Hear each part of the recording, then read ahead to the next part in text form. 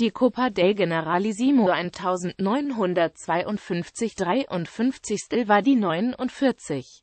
Austragung des spanischen Fußballpokalwettbewerbes, der heute unter dem Namen Copa del Rey stattfindet.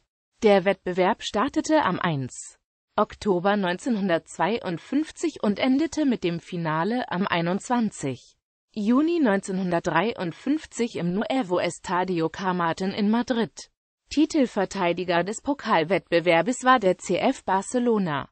Den Titel gewann zum dritten Mal in Folge der CF Barcelona durch einen 2:1 Erfolg im Finale gegen Athletic Bilbao. Erste Runde. Die Hinspiele wurden am 1. Oktober, die Rückspiele am 7. Dezember 1952 ausgetragen. Zweite Runde. Die Hinspiele wurden am 28. Dezember 1952, die Rückspiele am 19. März 1953 ausgetragen. Die Spiele wurden am 26.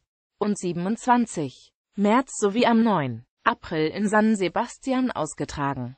Dritte Runde. Die Hinspiele wurden am 1. und 28. April, die Rückspiele am 10.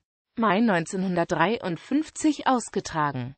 Real Avilés und SD Hispana Industrial traten nicht zum Rückspiel an, da die beiden Zweitligisten zum damaligen Zeitpunkt in der Relegationsrunde um den Aufstieg in die Primera División kämpften. Achtelfinale. Die Hinspiele wurden am 17. Mai, die Rückspiele am 24. Mai 1953 ausgetragen. Viertelfinale. Die Hinspiele wurden am 31. Mai, die Rückspiele am 4. Juni 1953 ausgetragen. Halbfinale. Die Hinspiele wurden am 7. Juni, die Rückspiele am 14. Juni 1953 ausgetragen. Finale.